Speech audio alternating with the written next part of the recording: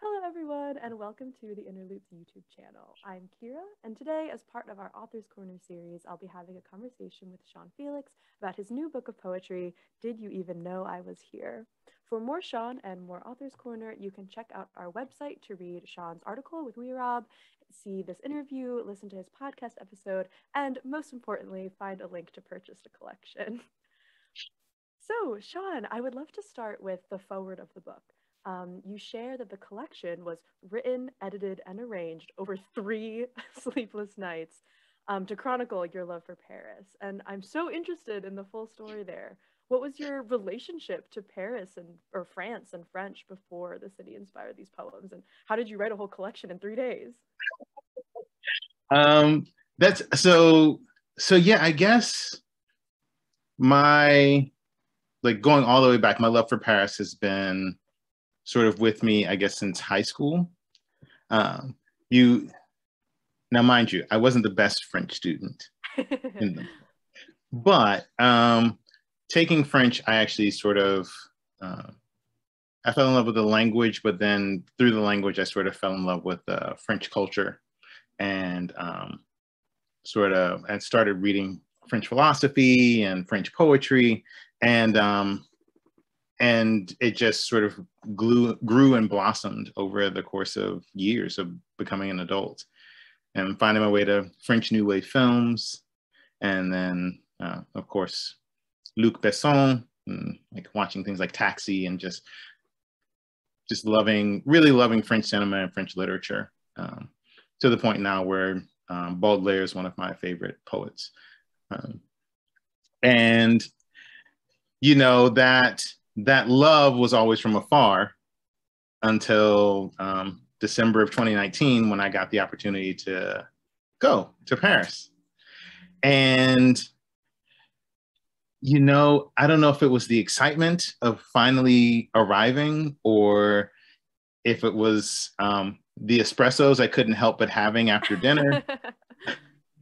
But I developed insomnia while I was there. Oh, wow. And so, I was spending the days out and just sort of being inundated with the city and things that were going on there. And then I was coming home or coming back to my hotel room and literally laying there. And I started just transcribing and transposing like everything that I was experiencing and how I was taking it in.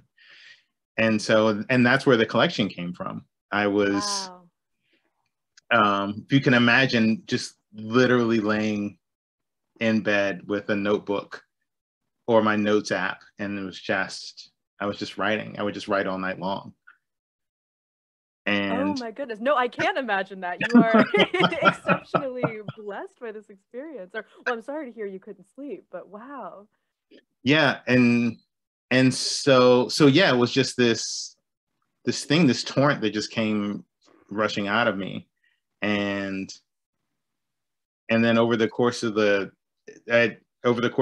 like insomnia 3 days, the sort of collection sort of pulled itself together there. And initially I saw it, I didn't see it as a collection so much as just experience. And then it sort of became collection as I sort of started looking at it more and more. Wow. And had you ever had insomnia before? Or was this the first time just poetic inspiration would not let you sleep? I've I've only had true insomnia one other time. Did you And write a that was collection of poetry that time? no, funny enough, I actually read Insomnia by Stephen King when I had insomnia. And then when I finished, I fell asleep. It was kind of... Wow. I bet you have had 2 extremely literary experiences and not being able to sleep. That's so interesting. And yeah, when you say that the collection took shape, I'd love to hear you talk a little bit more about the way it's structured as well. Forgive me, I don't speak French, but we have sections like Arrival and Insomnia separated by an interlude of photos that you took on your trip. How did that come to shape? Yeah, so the sort of when I pulled it all together, and just sort of laid it out. The collection is broken up by sort of the feel. It was sort of the feeling of being in the space. So the parts in Arrivé are, they're really sort of about the impressions of initially arriving. It's why at the very beginning, it's this sense of arrival, but also a sense of almost like, maybe I should say, like sort of leaving other things behind. And sort of being able to see myself in a different way in this space. And then, you know, that's that sense of always sort of becoming, always arriving. That's what sort of informs that earlier part. And then the insomnia part is having arrived, now that we're here, sort of once the other foot hits the ground, then it's like, oh dear. It's sort of the question of what am I becoming, or what are we becoming once we've arrived in this space? And it's because, and the photo interlude just sort of works in that I've never, sort of the way art is played out in Paris is very different than the way art plays out here. We put art in places here. There was so much public art in Paris that seemed to just sort of be a life of the city. Mind you, the picture from the crypt church is, well, clearly it's in a crypt church, and Jesus in the crypt church. But the other photos really were just in the city, and they were just part of its life. And you can take the photos as sort of the arrival into the amazement, into the overwhelmed person losing sleep over the fact that there's so much going on that I don't know, you don't know, as the viewer or taking it in, if you can really even handle it. It's so powerful. So yeah, the insomnia part is almost the feeling of being overwhelmed. So yeah, that's sort of its construction. In its initial form, I will say, it's actually written as one long poem. Really? Yeah. Okay. So that's initially how I wrote it. And that's why I said when I said it was just this long outpouring, it was initially just one long thing. And it wasn't a stream of consciousness so much as, and I didn't realize that until a little bit later, but they were episodes. It was episodic in the way that it was happening, even though it was happening in sort of a linear fashion. But yeah, it didn't become this collection until until deeper reflection. Interesting. So how did you choose where and how to break up what you had written? And so I'm hearing that you did write it chronologically, like the narrative of this text is also the narrative of you writing it. Interesting. So how did you decide where to put in those spaces? What was something that spoke independently as a poem? Yeah, I normally when I do things, it's when I write, it's all about the line and the structure and the cohesion of the moment. This one there were parts that were easier. So for instance, Arrival sort of has a poetic form versus One of a Kind, which then is more like a prose poem. So you have a pretty distinct break there, and at least in terms of how it's delivered. But then some of the other ones are because I was trying to capture a particular place where the images came from, that would sort of inform what that section was there. and like the Pantheon and the Rue de Caen, those are particular places, and so they got their sort of spot. And but then other ones were really, it's not artificial. Some of them, it was really just the feeling. You can, you find yourself in this space where, because it was happening all at once, when you want to explain it or deliver it to another person, you want them to be able to find their way in. Mm-hmm. And so breaking them up actually is really just providing them space. And so where you have the difference between two images, if you have, Revolutions of the Carousel ends with the sky, and then Waiting begins with sleep. And so it has sort of a natural break in the narrative form. And in that way, the reader can actually find themselves, okay, looking at the sky, but then thinking about sleeping and knowing that you can't, but the mood has changed. And so the thoughts have changed. And it actually was a lot easier than I thought it was going to be. Yeah. When it happened. But so yeah, that was really, place made it easy. Imagery also made it a little bit easy to find those breaks in the narrative experience. Yeah, fascinating. So I was going to ask also about your relationship with form, and that feels tied to this idea of like, I've written one big long thing, how do we break it up into individual forms? When I first encountered your work, it was on Instagram where you post haiku. And in my head, I'm like, this is a poet who's really interested in form and concision, in like syllable counting. And it was so interesting to see you playing around with all these different kinds of forms in the collection. What would you say your relationship is to form as a poet, and how did that help the collection take shape? So form is, I will be very honest with the audience. I'm not the only form I've ever truly written for a very long time and is in haiku. That's a form that I've sort of stuck with and have really consistently written in for a while.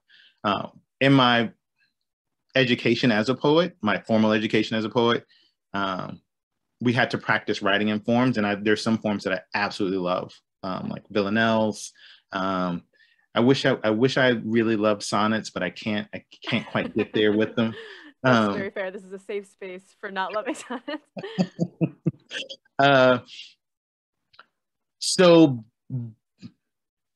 But the act and art of poetry has always been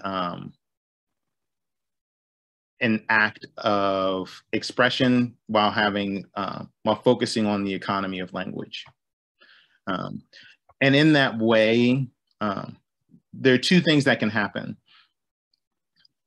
You can focus on the line and delivering the image as powerful, with as much power and impact as you can. But when you do that in terms of your imagery, you can sometimes lose your reader. If you're just trying to get the images in there and sort of fascinate when you're creating.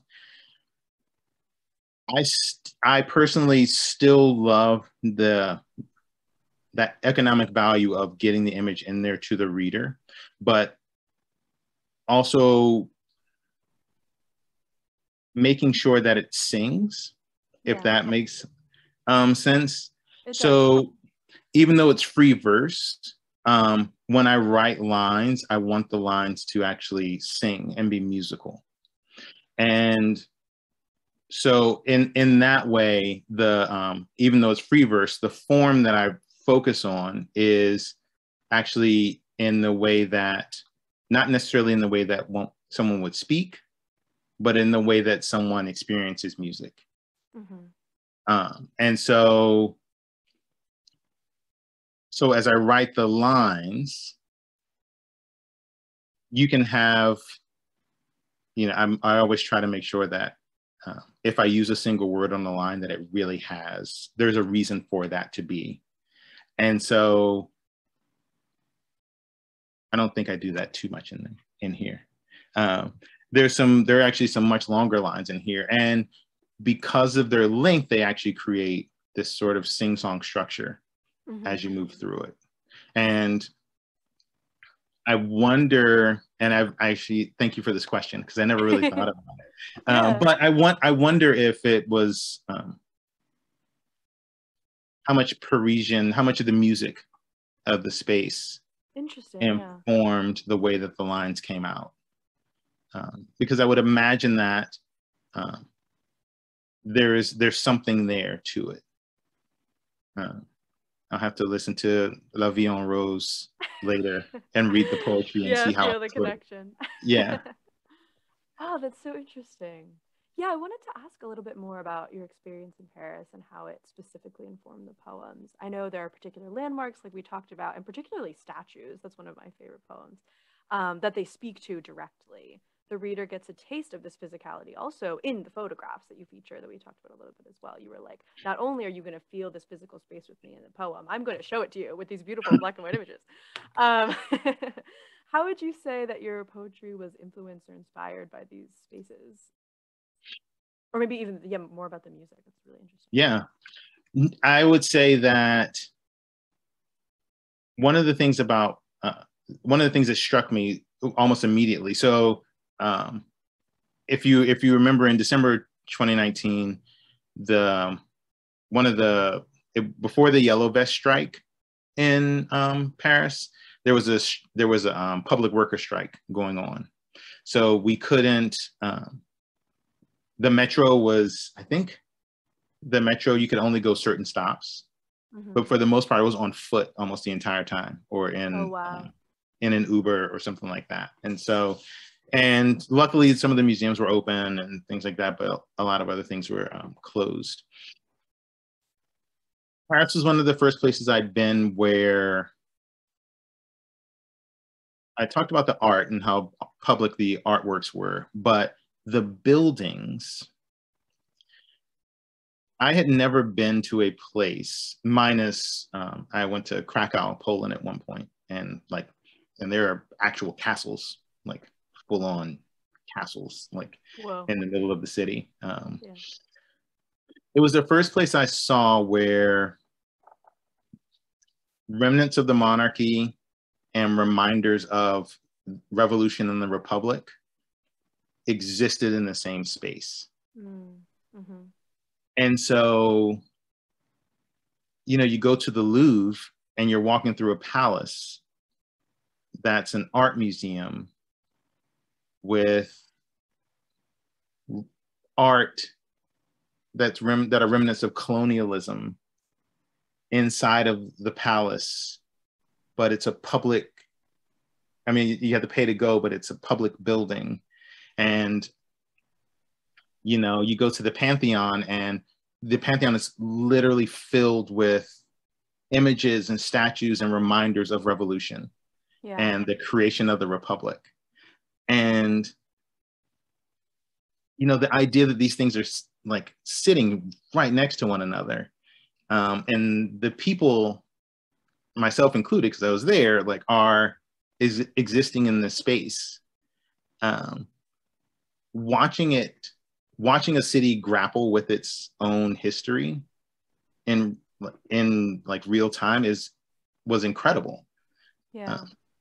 And so the fact that I just never experienced it before. Being here, it's, I can go downtown, I can see the monuments and things like that, but it's, for lack of a better word, this country's young.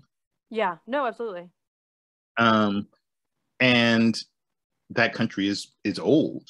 They've gone through their kings, and they've gone through their the reign of terror, and at the same time, you've got this river running right through the middle of the city. And There are parts of the river where you can stand, and there are parts of the river that are flooded. And so the architecture and the statuary and everything is just, it's sort of a constant living and breathing that's happening there of it. Yeah. You almost can't get away when you're there, like in Paris in that way. And so it comes out, that's part of that overwhelming feeling, like trying to parse that while you're also trying to go see the water lilies. And yeah, and have to like live through that extremely layered, like fossilized experience. yeah. And and then you look at the people, and it's happening on the street. There were you mentioned architecture, but like it's sort of that idea of like colonialism and things like that. It is reflected in the people that are there as well. People selling tchotchkes at the foot of the Eiffel Tower are guys from Senegal. Yeah. Who Oh, are I love selling, that line. Yeah. yeah, and they're selling these things that are here, and you're watching, and they're selling it to tourists who are there to experience this thing, but and they're there because of the history of France in Africa, and it's just incredible to see it happen and to experience it in that way.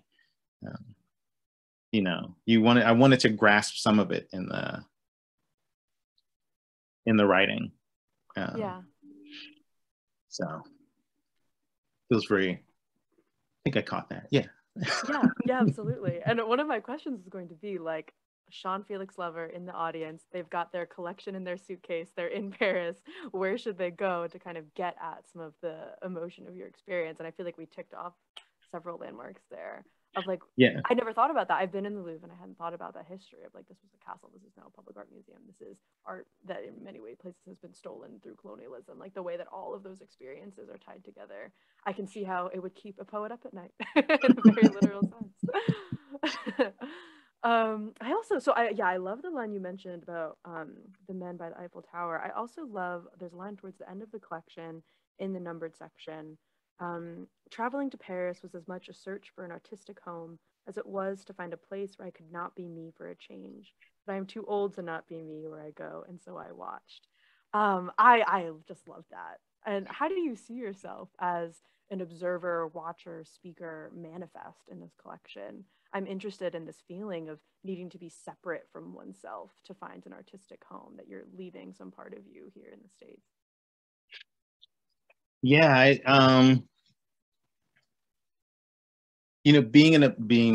I've been an observer for like most of my life, and sort of watching the world go and trying to understand it and understand myself and my relation to it.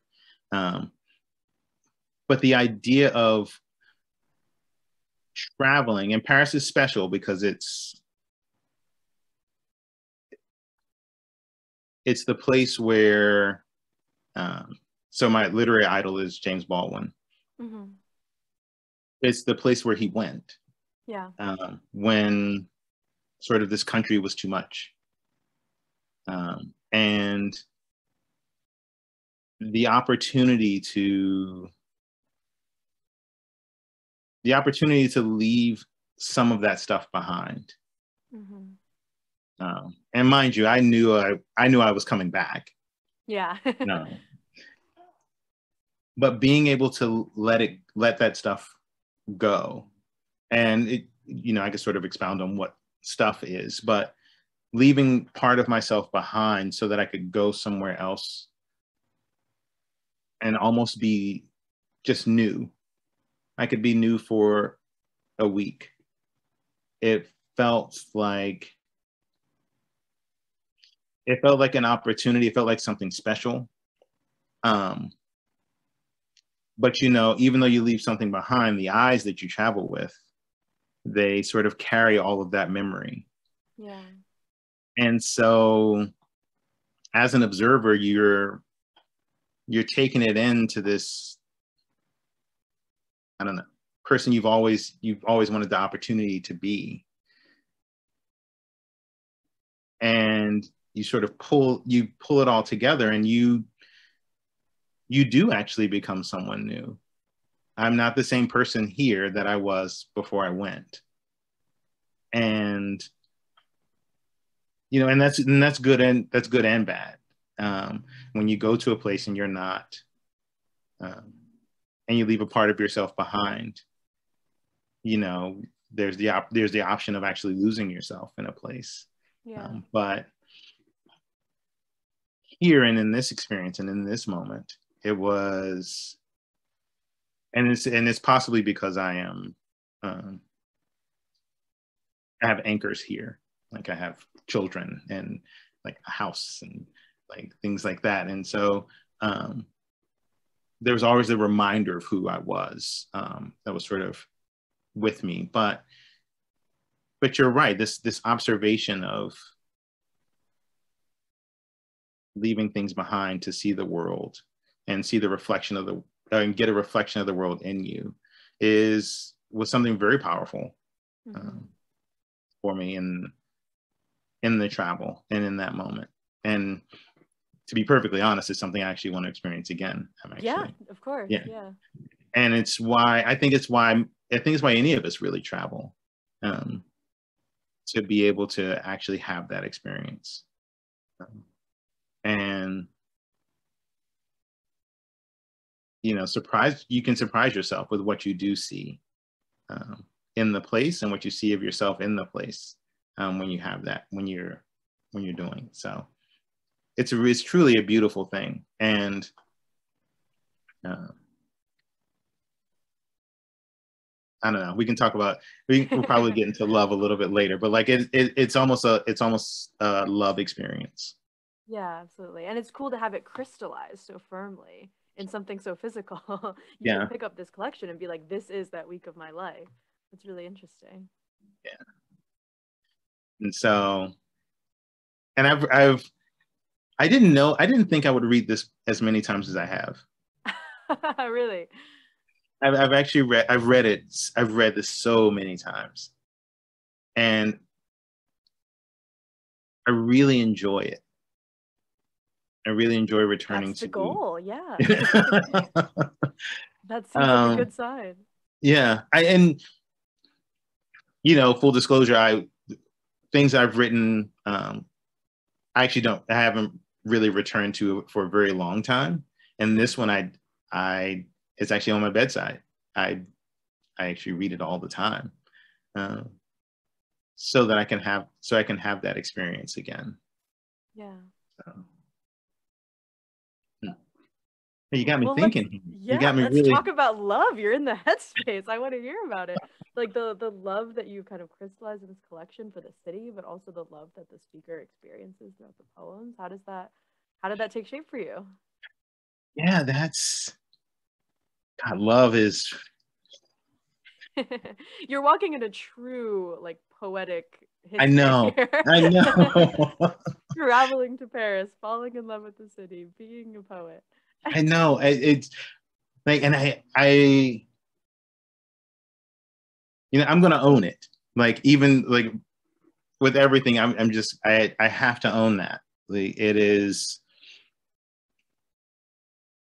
it's something that is so important that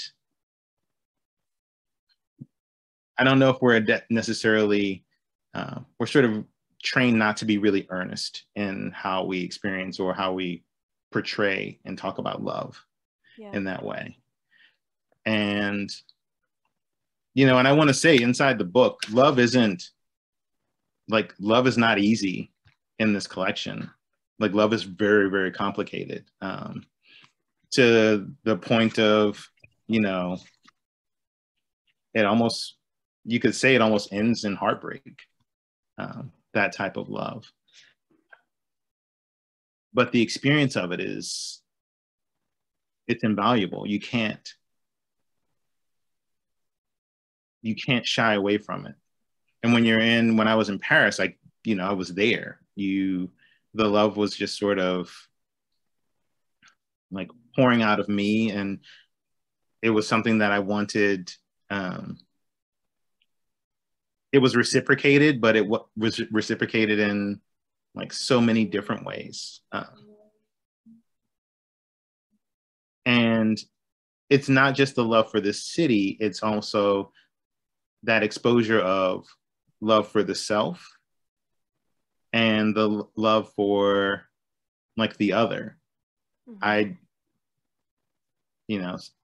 I'm trying to think of in my head right now, I'm trying to see all the people that I met and all the people I talked to when I was there. And, I wouldn't go out and say, I fell in love with every single person I ran into. But those faces and those people are part of a shared experience of mine now. Yeah. Like they're part of my heart now. And so when I think about who I am and I reflect on who I became because I had this experience, the love that I have for myself is extended to all of those people, because I am like, it's all one big thing. And the same thing is extended to the life that I live right now. Mm-hmm. Trying to show and trying to experience love for everyone that I encounter, at least a little bit, is something that I really wish and hope to extend in everything that I do. Any way that I can express myself, I'm actually showing my love for the people I'm expressing myself to. And when someone expresses themselves to me, I hope that I can show them that I appreciate what they're giving me. Yeah. And Paris is a city of lights and it's a city of love. And I don't know if there are other cities that can make that happen. Yeah. But for me, it's what Paris did for me. It gave me that ability to really articulate and be okay with saying that I love and that it is okay to love. Yeah. Oh, wow, that's amazing. That's really wonderful. Well, thank you. And thank you for sharing it with us in the collection. So special. Oh, crap. Okay, that unfortunately takes us to time. I have to ask you my final question. Oh, my God. So for our Authors Corner project, we are promoting authors who have published with small indie presses, and you have taken it, as indie as they come, by self-publishing your book. Can you talk to us just a little bit about your path to publication and how the book came to be? Yeah. So I had this collection, and I actually brought it home. I wrote it, and I showed it to a very good friend of mine. And I was like, hey, you want to read some poems I wrote when I was in Paris? And she's like, absolutely. And so she read it, and she was like, well, you realize you have to publish this now. Mm-hmm. Oh, okay, sure. And so I went through the process of putting it together and packaging it. But I'll tell you, again, I'm being honest tonight. I'm very impatient. Yeah. And so, so what I wanted to do was I wanted to get it out to people as in the fastest way that I could. And so I looked around and I was like, well, I have another good friend who's a comic writer, and he lives in the Netherlands, and he self-published his own comic book and did a Kickstarter, and it worked out for him. And so I talked to him, and he was like, yeah, man, just publish your own thing. Find a way to get it out to the people, and people will respond. And so I took his advice, and I went to Politics and Prose. They have I think it's called Opus Publishing. And it's like, okay, well, because I had the book, but I needed to somehow to print it. and so it was really helpful to like have a printing press. The first time I did it, I actually used a local printing press in Tacoma Park. Oh, wow. Yeah. And to get it out to people. And most of the people who I like gave it to were like friends, colleagues, family. And then once they had read it and they were like, I was like, man, this thing kind of has legs. I think I should just keep going with it. And so I found another printer, and now it just sort of lives, and it has a life of its own. Mm-hmm. But it also means that there's a lot of work that goes into it. I have to, and this is the thing that my buddy was telling me about. He goes to comic book shops. He's in the EU right now. Mm-hmm. And so he's on foot. He's hustling. He's in comic book shops. He's trying to get people to pick it up. And it's the same thing for me. I want to get it out to as many people as possible. But it's a lot of hustle. Yeah. And now I feel comfortable enough to start sending it out to like manuscript, contests and things like that. But really, at the end of the day, I think this is something that the book and I are sort of had to do this together. And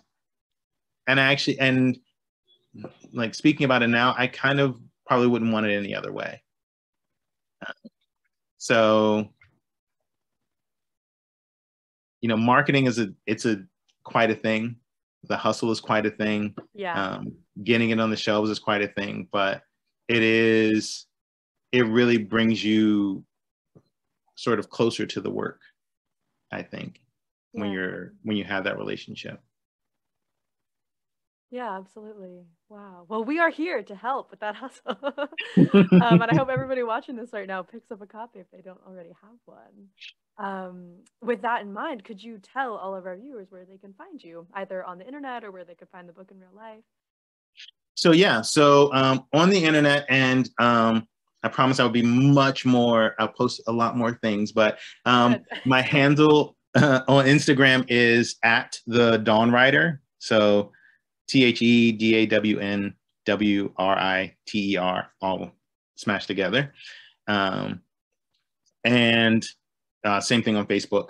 And then as far as where you can purchase the book, it's at Potter's House right now in the Author's Corner. In the Author's Corner?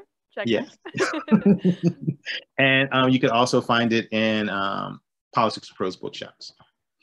Okay, excellent. Yeah, and you can find us, The Inner Loop, at The Inner Loop Lit on Twitter and Instagram, as well as just The Inner Loop on Facebook. And if you have not checked out the Potter's House in DC for our in-person Author's Corner with lovely copies of this and some blurbs about the book, please check it out if you haven't yet. Okay, Thank you so much, Sean, for joining us. Well, thank you so much for having me. This has been wonderful. It's every time I have these interviews, there's always this moment of self-discovery.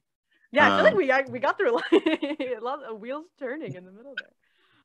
But okay, check us out. Find Sean on the internet and in person. And thank you guys so much for watching. Bye.